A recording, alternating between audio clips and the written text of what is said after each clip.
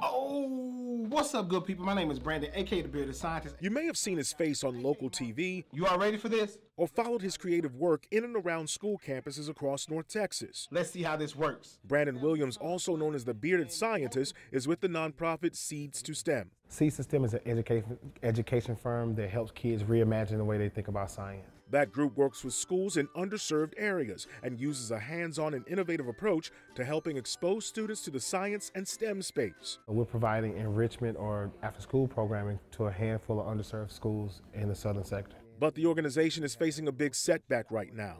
Williams says Seeds to STEM's 21-foot trailer was stolen from a storage facility on Southampton Road in Dallas. Every single thing we owned was on this trailer, down to our generator, every table we owned. The theft happened during the recent ice storms. Williams says he learned the facility's gate was left open. All the supplies for the after-school program was on there as well, and it completely derailed everything we had going on. Now, with only 11 weeks left in the after-school programs, Williams and his team are wondering what to do.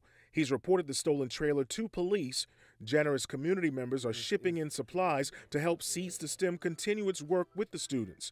For now, Williams is asking the community to keep an eye out for the trailer while sending a strong message to the thieves. They didn't derail the purpose God has for me.